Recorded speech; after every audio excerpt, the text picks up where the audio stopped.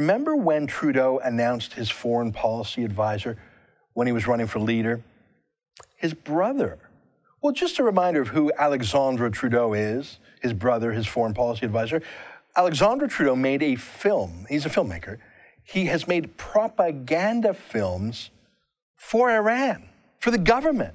This film, which makes Iran's case against the West, was produced by Press TV. That's the state-controlled news agency there.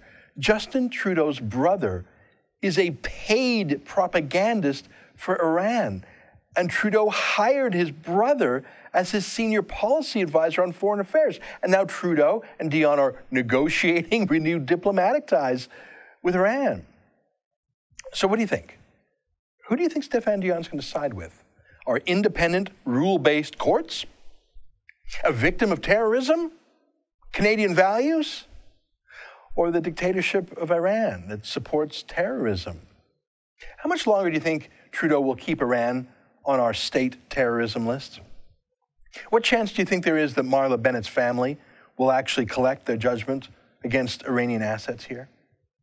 Well, maybe Iran can pay Alexandre Trudeau to make another propaganda film about how awesome they are, and about how Marla was just asking for it. Thanks for watching. Click here to never miss a Rebel update. Want even more of the Rebel? Well, click here to become a premium member.